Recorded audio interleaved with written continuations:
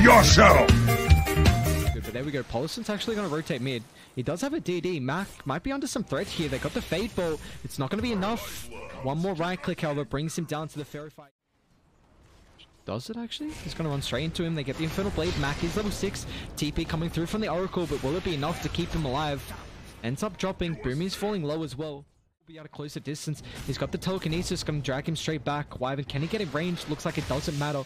Fortune's End to allow Velo to get that one last right click, and they're going to be able to bring him down. So 2 kills early for the Die side.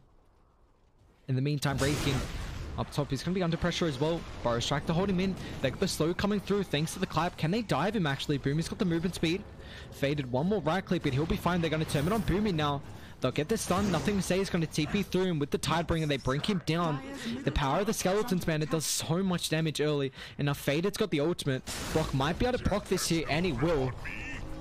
No, he's got to be careful. Like, look at these skeletons. And the tower as well. He doesn't have Burrow Strike to get away now. Brock is just going to end up trading his life here. As well. Booming.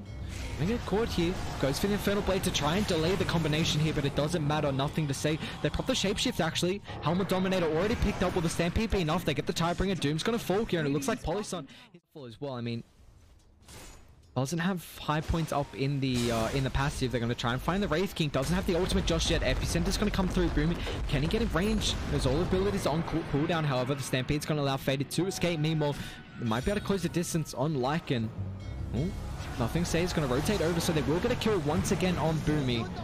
3rd death of the game. They just can't be sitting in the trees. Another TP rotation. Faded's going to join them. He's got the Reincarnate. They will get the Stampede out. Velo's going to try and find the Wyvern, but he won't be able to. They get the X on Mac as well. They're going to bring him straight back. They have definitely enough damage. Look at the control coming through. Huskar's going to get brought down. There's nothing to line him up. It's someone to do a lot of damage on the Rubik Arrow. He's got to be careful, but the Stampede will be able to keep him alive. They get the Hoof Stomp, and it looks like they'll be able to bring the Sand King down.